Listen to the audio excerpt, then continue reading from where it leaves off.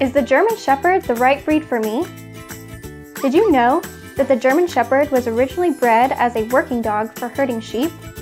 Because of their keen intelligence and willingness to please, the German Shepherd was eventually transitioned over to police and service work, where they can still be found to this day. Shepherds are well known for being easy to train and incredibly loyal to their owners, making them excellent family dogs and guardians. Most commonly, German Shepherds are either black and tan or sable, but there are instances where they are all black as well. They also have a lifespan of 9 to 13 years and an average size of 60 to 80 pounds.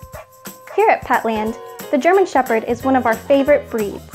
So if you have more questions about them, please don't hesitate to give us a call.